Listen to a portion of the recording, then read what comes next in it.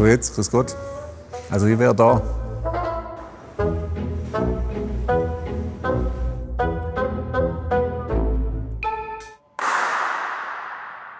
3,2 Sekunden Nachhall, leichter Peak bei 1,2 Kilohertz.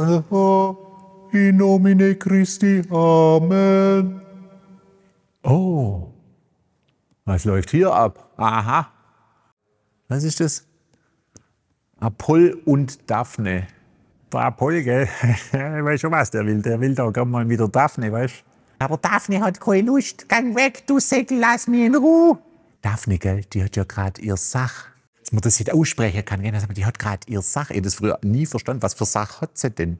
Wenn sie zu viel ist, soll sie es auf eBay verkaufen oder der Grobmüll ausstellen. Aber das ist die Szenerie, die hier abläuft.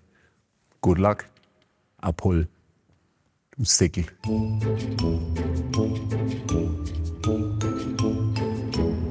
Aha. Gleich so gewalttätiges Zeug hier. Oh! Bildnis einer Dame am Spinett 1788. Haha, nee. Das ist nicht von 1788, das ist von 1988, weil ich hatte genau so eine Frisur. Geil, die war beim Friseur und hat sich mal so eine ganz coole Frisur machen lassen, weißt du, auch mit so Bolle hinter dran und so. Und wahrscheinlich hat sie eigentlich nur ein paar fetzige lila Strähnle sich färben lassen wollen, aber das hat sie sich dann doch getraut, das war vielleicht ein bisschen too much. Aber das ist interessant, dass die hier in der Staatsgalerie einfach falsche Jahreszahlen hinschreiben, also das ist nicht schwierig.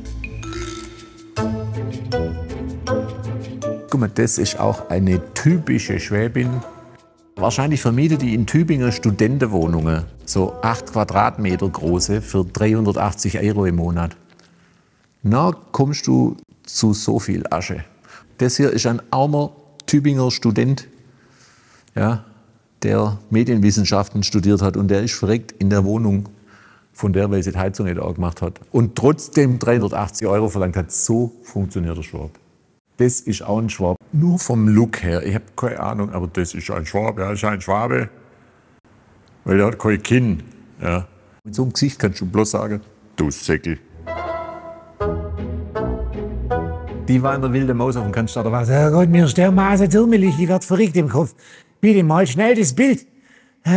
Das ist und schon wieder so ein schwäbisches Thema. Ich kenne das Motiv, aber jetzt fällt mir erst auf, ist ja klar, was da abläuft. Die haben Laub verbrennt auf ihrem Gürtel. Wittmann Cube Klassiker, das ist ja an sich schon ein Ausstellungsstück. Das hätte ich so gern ein bei mir im Büro stehen, aber das kann ich mir halt nicht leisten. Ja, der Vater, die Mutter, die Oma und die 3 Kinder sind alle am Sonntag im VW-Bus gesessen. Und jetzt alle bis auf die Melanie und Celine, die 2, weil die sind im Maxi-Cosi gesessen. Deswegen haben die kein Schleudertrauma. Die haben alle kein Schleudertrauma. Das ist einfach gelogen, die wollen einfach bloß Geld.